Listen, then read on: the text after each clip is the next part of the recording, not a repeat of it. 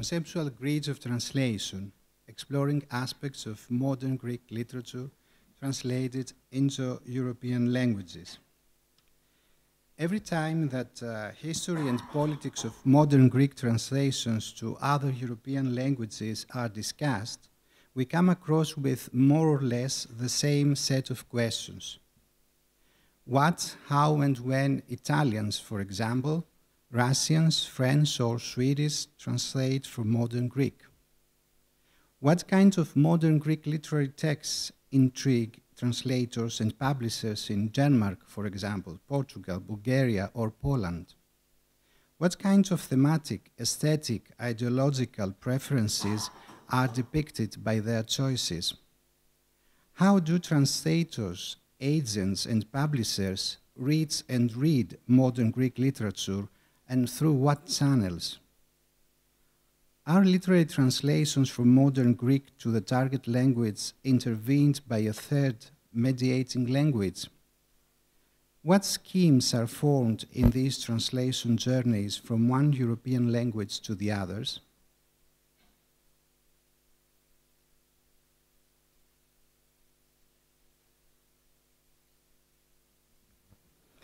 There must be a network formed by central and powerful languages which work as a medium between modern Greek language and literature, a weak and peripheral one, with other equally weak and peripheral languages in Europe.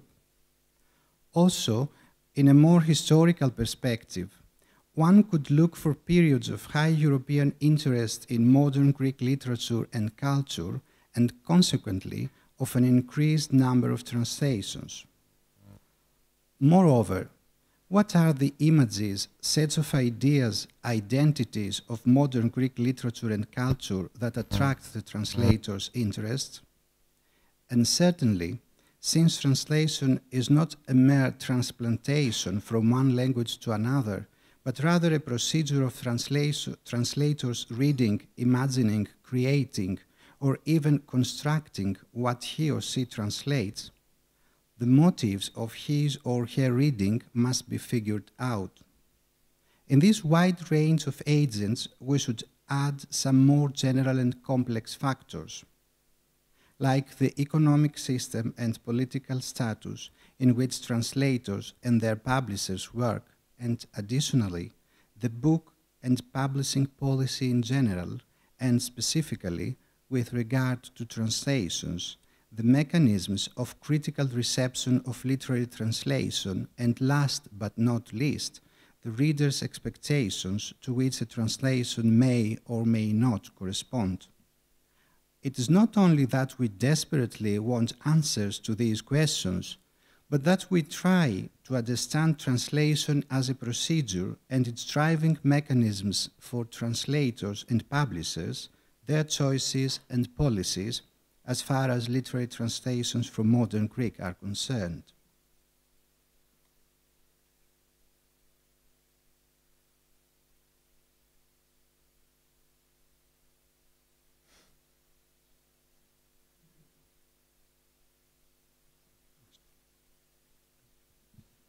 In my presentation, I will try to map out the historical role played by the most decisive agents in translating modern Greek literature to other European languages during 19th and 20th centuries.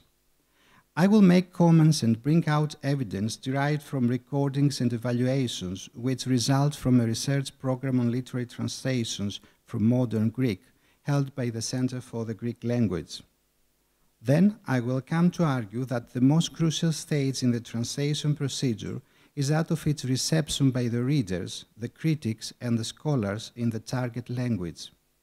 I think that the notion of the conceptual grid, coined in translation studies by André Lefebvre, is an eloquent way to depict and understand translation's acceptance or rejection.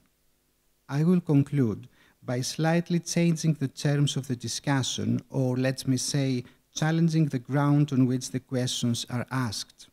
Namely, to think of the translation as a third space of continuous negotiation between source and target language, as Michaela Wolf has suggested. But first, I would like to take a couple of minutes to present you briefly the research program on literary translations from modern Greek into European languages, held by the Center for the Greek Language. The program has been carried out for the last 17 years. It was back in 1998 when we initiated it. The study for the literary translations from modern Greek to other languages had already made a short history until then.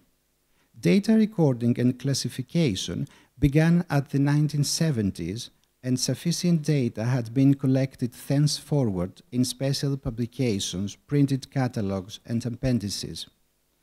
However, a systematic classification of the collected data was necessary when we were ready to begin our project, and moreover, there was an urgent need to correct mistakenly copied data, update the 1990s translations recordings, complete past research by going further back to the first published translation catalogued in the libraries or archives, expand the research and recording to languages that had not yet been investigated, and finally find a method to keep on updating recordings year by year, since translation, like human history, does not end. Furthermore, the time has come for another step forward, to study what, how, when, and why translators choose to read from modern Greek and publishers to publish as well. There were, and of course still there are, certain images from modern Greek transferred to other European languages and cultures and depicted through translation. Our research program focused on these more cultural-like dimensions of translation, as well as on recording data. After 10 years of research, a first phase of the project was completed in 2008, referring to literary translations into 24 European languages, and resulted in an online database of translations recordings and a collection of studies on translations per target language, published in a volume by the end of 2012. It is the first time we have had such a wide spectrum available to study the history and politics of modern Greek literary translations throughout European languages. For the time being, our project continues with recording, classification, and evaluation of modern Greek literature translated into another 5 European languages in which we didn't have the chance to expand our research before: Polish, Czech, Slovak, Hungarian, and Ladino or Judeo-Spanish, the language of the Jewish community in northern Greece, mainly in Thessaloniki. Later on, we are planning to encompass Georgian and Ukrainian languages. With the exception of the first sporadic translations, the history begins as soon as modern Greek becomes visible in the 19th century's context of Romanticism.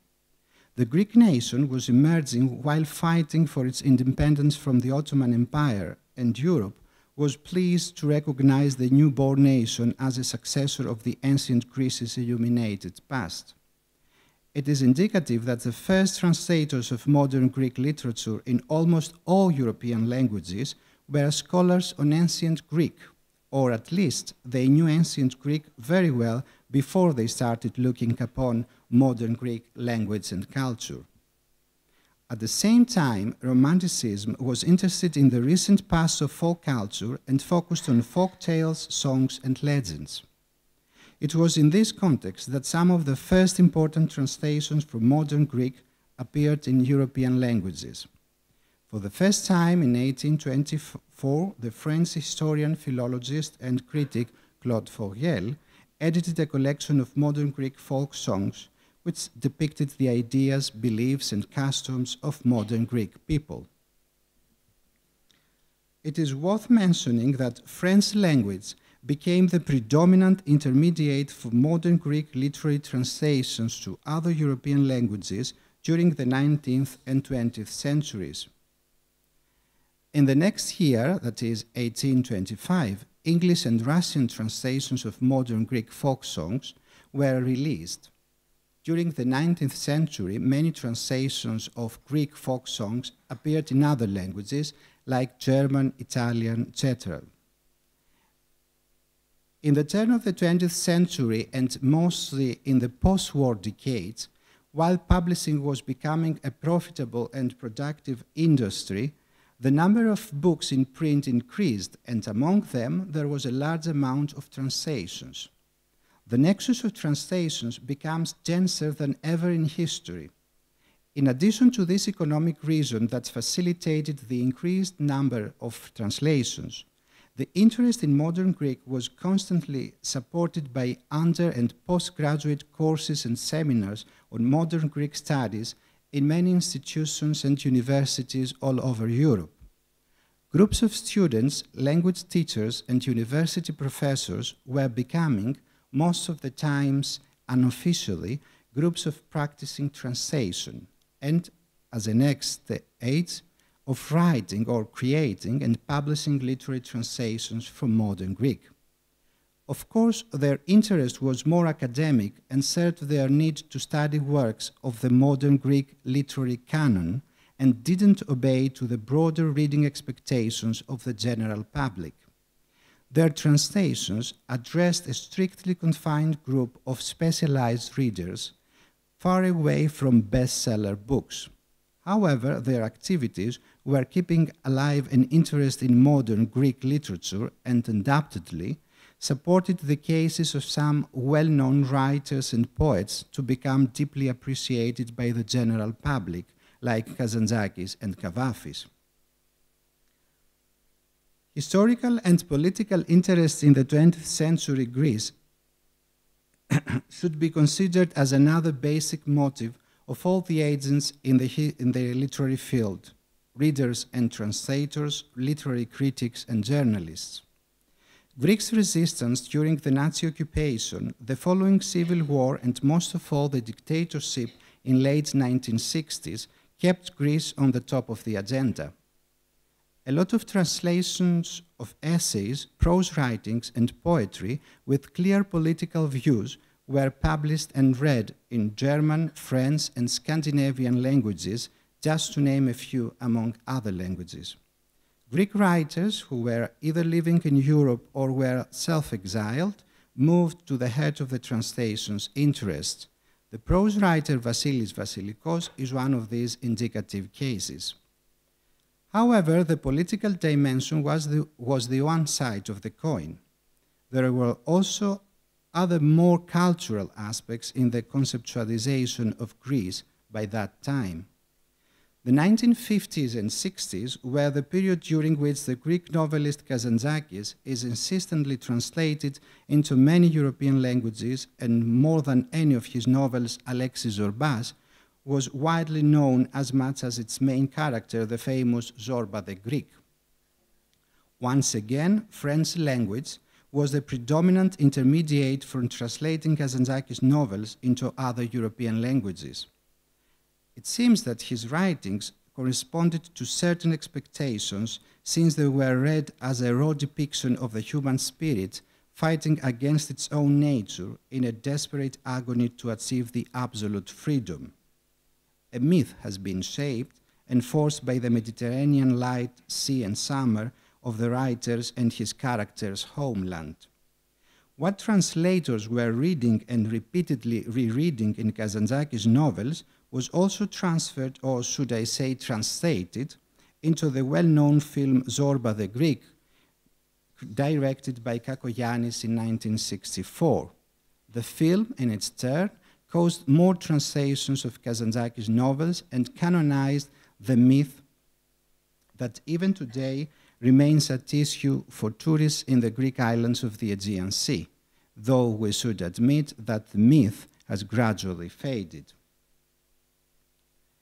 Especially in the former Soviet Union and other countries of Eastern Europe, during the periods they were under the communist regime, translators and publishers as well were supervised by a central governmental bureau.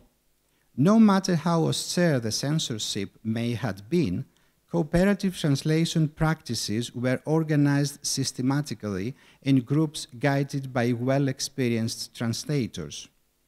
One of their main purposes was to reconstitute through translation modern Greek literature as a whole autonomous entity and as such to be perceived by their readers. I think that this was the main reason for an impressive production of voluminous anthologies of translations with a wide range of selected writers, literary genres, and periods. In countries like Romania, where a lot of political refugees from the Greek Civil War were sheltered, there was an extra need for bilingual Greek-Romanian editions. But after the 1989 political and economic turn, the circumstances have changed dramatically. Nowadays, translation politics are very different in Europe. Young translators who have studied at university departments of translation studies have come on the stage with the efficiency of the professionals. As a result, more elaborated translations are published or are expected to appear in the near future. But what are we looking for in the contemporary modern Greek literary works today? What are the expectations that translators, publishers, and readers want to fulfill? I don't think I can answer this question.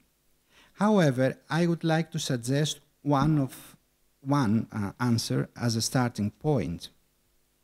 It seems that a cosmopolitan or globalized reader is emerging, and he or she demands literary texts whose theme, fictional characters, ideas, and mentality remain local, but at the same time are able to be reduced to global dimensions. This ostensibly contradictory combination of local and global could help in order to move away from potential folklore readings of modern Greek literature. The next question seems unavoidable. If the modern Greek literary creation of the last 2 decades could respond worthily to that reading expectation. Instead of looking for an objective and absolute evaluation, focusing on a literary work and being able to define its translatability, I would choose to think of translation as a matter of correspondence between what we are or we think we are, our own identities, ideas, and culture, as translators, agents, publishers, and readers in the target language, and what we conceive as familiar or unfamiliar from the source language, what we subconsciously reimagine or reconstruct of the other in the source language. What, how, and when Turks, for example, Spanish, English, or Slovenians translate from modern Greek has a direct or indirect correspondence to their own identity and culture, which fulfills certain historical, political, cultural, and other expectations. Every time we translate, we adjust our translation to a conceptual grid that is always at work in the target language. This grid is not a stable frame which helps us to perceive values and ideas. It is rather a ceaseless interplay between political, economic, cultural, textual, and other dimensions that give content to it, and at the same time they change it in a never-ending process. From that point of view, the question is simply not which is the best novel in contemporary modern Greek literature to choose and translate, or which poetical work could we recommend for translation. It is rather to what this translation will correspond in the target language, or what kind of readers' reactions it will cause, what thoughts, ideas, discussions it will activate in the target language. More than a linear procedure from the source to the target language, translation is the in-between place, a third space of continuous negotiation between the self and the other, the native and the foreigner.